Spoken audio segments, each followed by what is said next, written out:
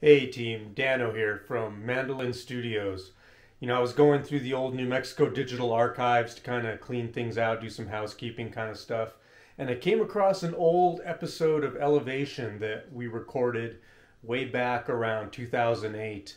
And this was with Chrispy and JMar and myself.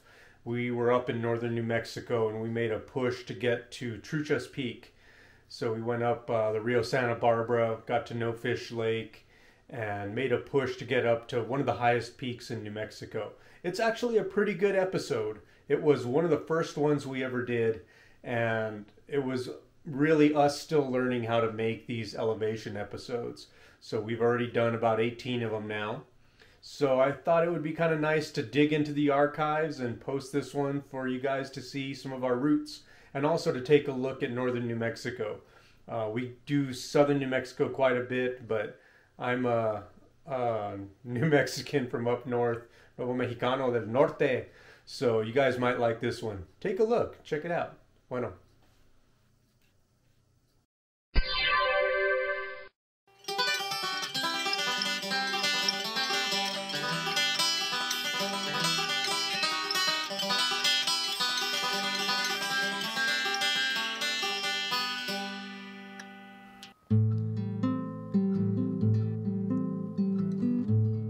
The Pecos Wilderness in northern New Mexico is one of the most beautiful parts of our state.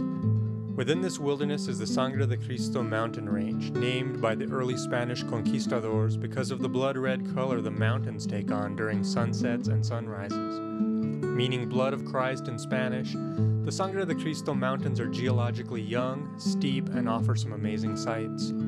Our objective for this trip is to get a close look at North Truchas Peak.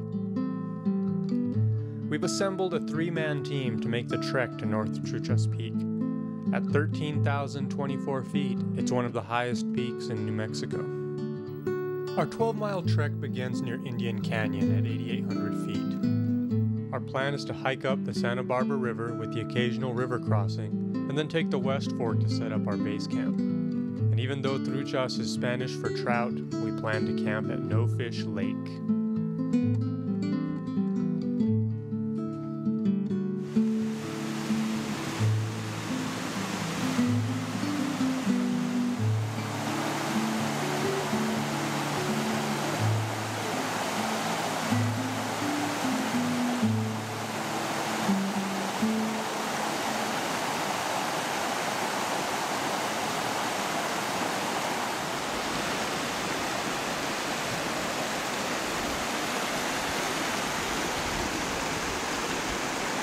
Just picked up the West Fork on the Rio Santa Barbara. Here it is. I just looked down on the trail and I saw some strawberries.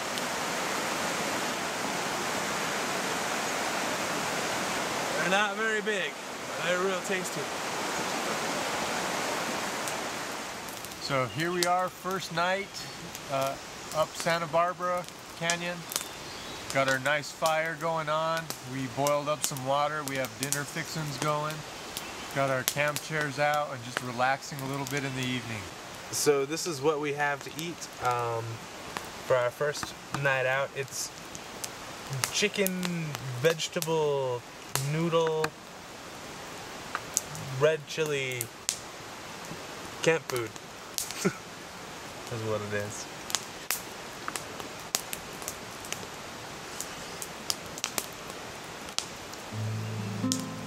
Oh yeah, it's real good.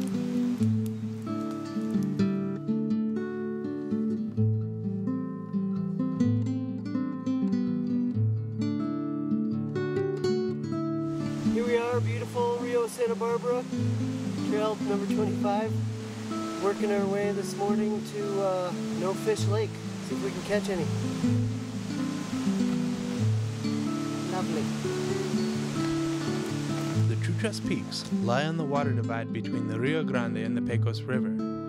They are drained on the west by the Rio Medio, the Rio Quemado, and the Rio de las Trampas.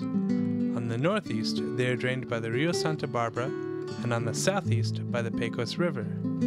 The Massif also connects numerous other high peaks in the region, Many via the Santa Barbara Divide, a major east-west high ridge separating the Pecos watershed on the south from the Santa Barbara watershed to the north.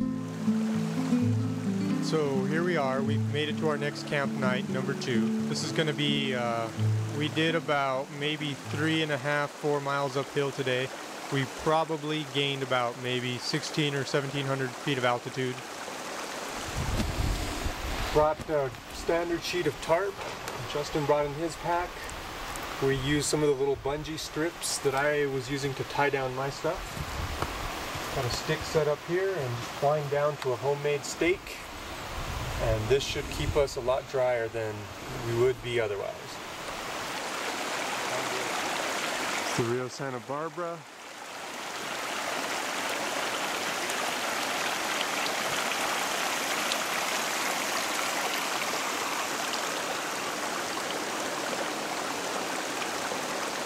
All these beautiful flowers, it smells delicious. So one of the things that sort of falls to me sometimes is the fire, because I'm the most enthusiastic about it a lot of times. And I've built a lot of them, and I've come up with a system, and I call it the JMar one-match fire. Yeah. So these are the Coleman's waterproof safety matches, and I'm hoping not to look like an ass.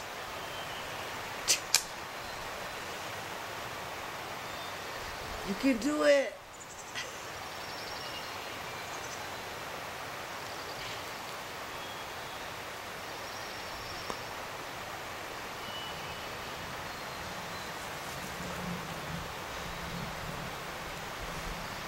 And there you go. Step back and enjoy. Voila. So here we are, sitting in front of the fire, camp night number 2, up near No Fish Lake. Things are going really well. The trip, just as we expected. We're going to make a big push for the ridge tomorrow. We're all pretty excited. It's been a successful trip so far. And no rain. No rain. Yet.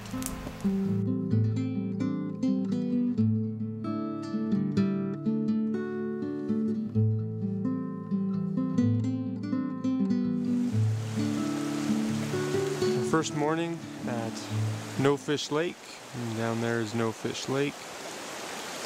We're going to try to make an ascent to the ridge line, and if you look right in here you can see the trail.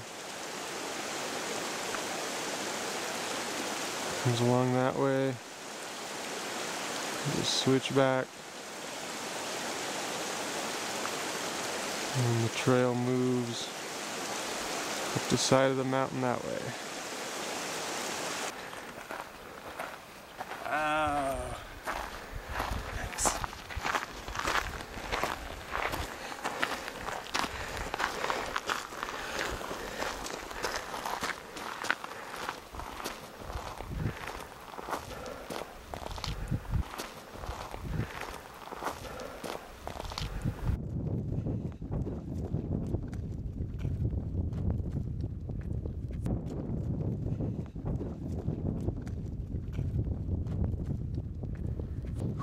So we made it to the top of the ridge.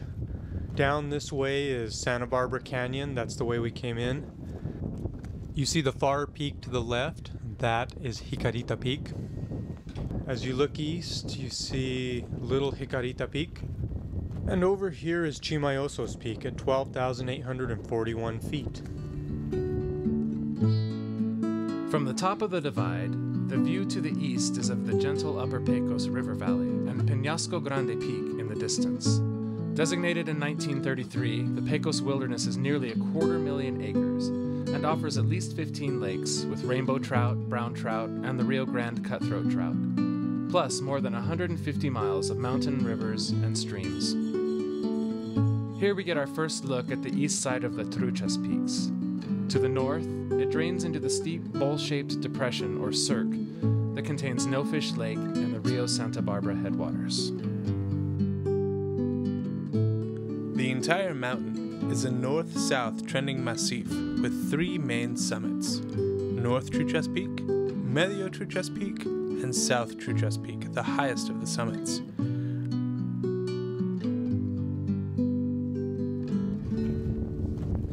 We got to about 12,600 feet when we noticed a big old storm brewing in the east.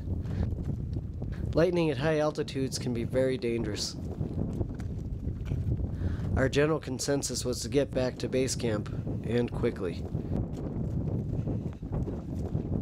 So with one last look at Chimayoso's peak, we hit the trail once again. This time downhill, back to No Fish Lake.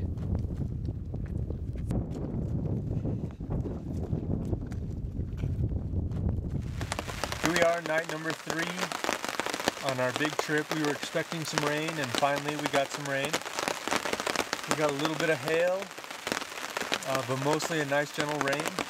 We're very fortunate that we set up a tarp so we can sit here in dryness. But boy, there's been lightning and thunder, a little bit of hail, and a nice steady rain that's been going on. Earlier today, we were able to get to about 12,600 feet.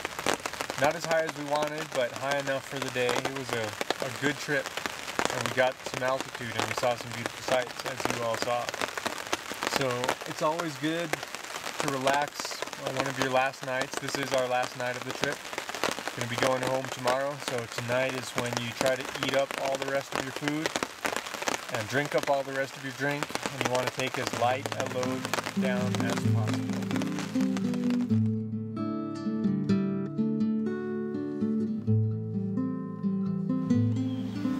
So this is the morning of our last day on our 4-day trip. We've had just a fantastic time. Had a great night camping last night. Got a little bit of rain, but not too much. We're going to say goodbye to No Fish Lake here. We can confirm that there are no fish in this lake. Here you can see we took down our tarp. We were living high with that tarp there, keeping nice and dry, packing up all of our things, getting it tied down. When you camp enough, your stuff kind of spreads out, so it's good to get it back under control, put stuff where you know it's supposed to be, and just get ready to hit the trail home. If you look over here, is our campfire. A lot of good laughs and stories in front of the campfire. What we try to do is to leave our space cleaner than we found it. We pick up any little bits of trash that we find, we pack out what we can. We're also leaving the next folks a good amount of wood here. We try to break our wood into smaller than forearm size. There's really no need to have a fire out in the woods with wood that is bigger than your forearm. So we get a lot of small little pieces. We happen to have extra because we got plenty for last night. So the next folks will have a nice treat with extra wood.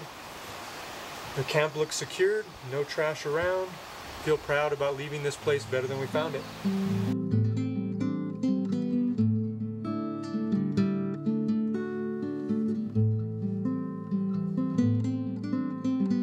So we have made it to the bottom of the first section of mountain. We were fortunate enough to get some rain. We all have our gear. You can see we're getting a quick dry out on our rain ponchos and rain pants and assorted things. We did really well on this hike. Got a little bit wet, but not too bad at all. You can see over here, that's the way we're headed. Those clouds are pretty dark and drizzly. We'll see. It looks like we're going to get some more rain. The hike back was fairly easy, with a gentle downhill trail, fresh mountain air, and the occasional drizzle of rain. And finally, a little bit of wildlife. Here we have a little woodpecker home, and what we've been watching is this parent's woodpecker come back with big old tasty treats for their little babies. You hear them squawking in there. That's what gave us away where the nest was, and pretty soon they'll be out of the nest catching their own bugs.